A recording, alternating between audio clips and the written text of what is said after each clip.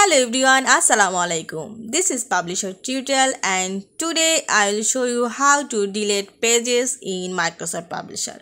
So let's get started. First I open a publication file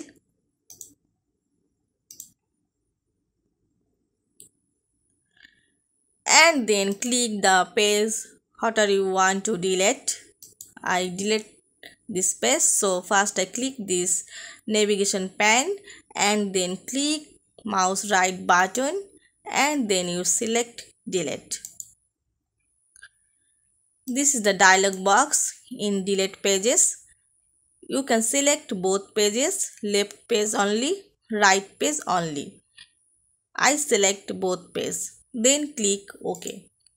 The page is deleted. You can delete this page in the another way. Just go to page design menu, pages ribbon, and you can find here in delete options, and this is the dialog box in delete page.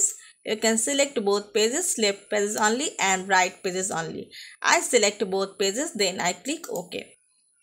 Now the pages is deleted. So viewers, now you can easily delete the page in Microsoft Publisher. So viewers, I hope you enjoyed this video. Thanks for watching and don't forget to subscribe my channel, likes, comments and share. Thank you. Bye bye.